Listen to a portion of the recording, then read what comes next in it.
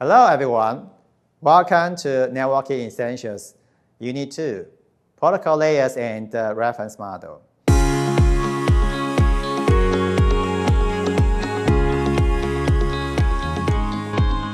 Because of a complex network environment, so we need to have an appropriate way to deal with networking issues. We will check our travel example first to know why we should have layering. After that, we have the Internet Protocol stack, which contains 5 layers. And finally, we'll check operation in action.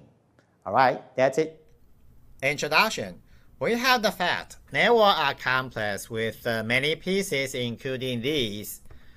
Therefore, we have a question. Is there any hope of organizing structure of a network? Of course, it's yes. Let us look at the example of air travel. We should use layers, and layers can split the whole task into several ones, including ticket, page, gates, runway, and routing. And therefore, we have the corresponding services: ticketing, page, gate, runway, and routing service. So of course, we should follow this model. Why layering? In fact, we should deal with a complex system. So we should rely on the concept of a layer to have a layer reference model.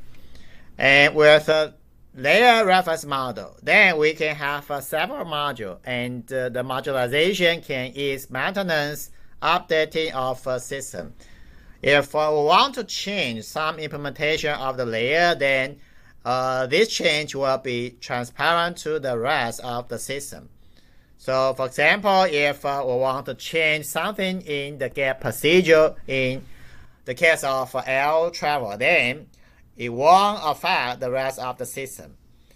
Well, is it layering harmful?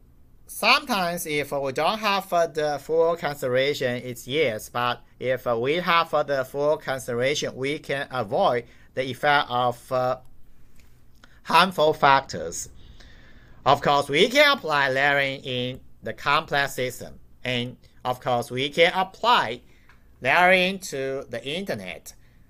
Layering to the Internet, we will define the Internet Protocol stack, including 5 layers: app layer, transport layer, network layer, link layer, and physical layer. If we have the app layer, then we have email, and so that we can have the corresponding protocol IMAP and SMTP. And web, we have the corresponding protocol of HTTP. And transport layer will care about process-to-process data transfer. So we can have an example of TCP and UDP.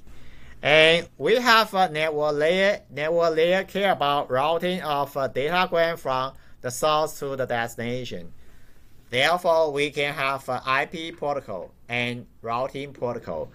And link layer care about data transfer between neighboring network elements. And so that we can have Ethernet Wi-Fi that says IEEE L2.11. And finally, we have the physical layer. Physical layer care about the bits on the wire. With the Internet Protocol stack, then we can use them to have the operation. Operation care about encapsulation and decapsulation. So now let us have the illustration. We have a message source, and then to the transport layer, adding header so that we have the segment. Adding segment to the data in the network layer so that we have the datagram. And adding header to the data so that we have frame in the link layer. And finally, we have the bits on the wire, and the wire to the router. Router extract to have message of a network layer and message of network layer after processing further. Then we can put it to the destination. And to the destination, get from the bits on the wire, then we have an extraction to get frame. Then extract to have the datagram, extract to have the segment, and then to the application layer to have the messaging, so that we have the original messaging. Well, takeaways. In the short course, we have the reason for layering. Of course, if we have the concept of layer, then we can define Internet protocol stacks. Based on the protocol stack, we can have the operation in action, so that we know the operation of the Internet. Well, that's it. This is the today's course, Unit 2.